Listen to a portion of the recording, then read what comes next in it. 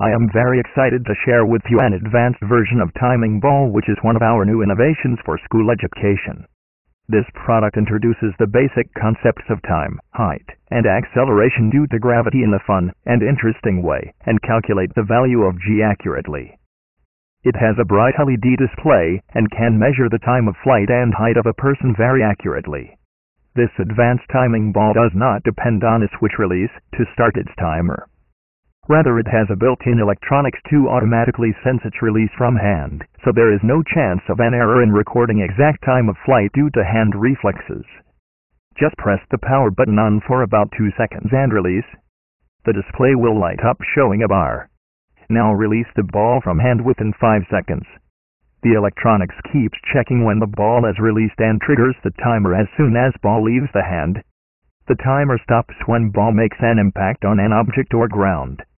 The time of flight and height under free fall has been displayed.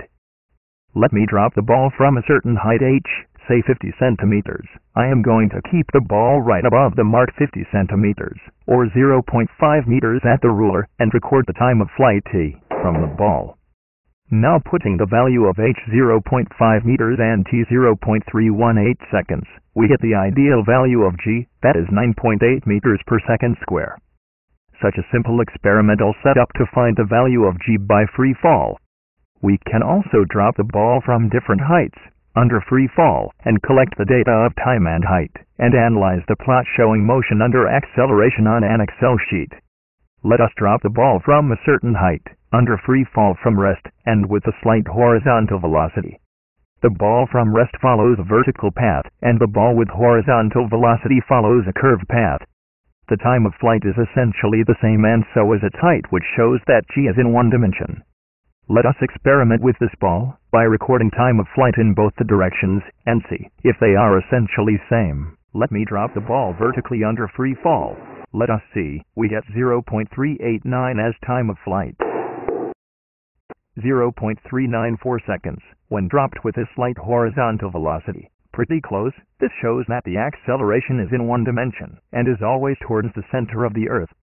Indosaw also has a low-cost version of the timing ball which does not auto-sense its release from hand. Rather, the user requires to press a switch and release the switch and the ball simultaneously to measure the time of flight under free fall. Indosaw ball is robust and operates on 3 AAA replaceable cells and has auto power shutdown in 30 seconds. So go ahead and experiment with this exciting product to conduct a number of experiments in interesting and fun ways to study motion under g by free fall accurately.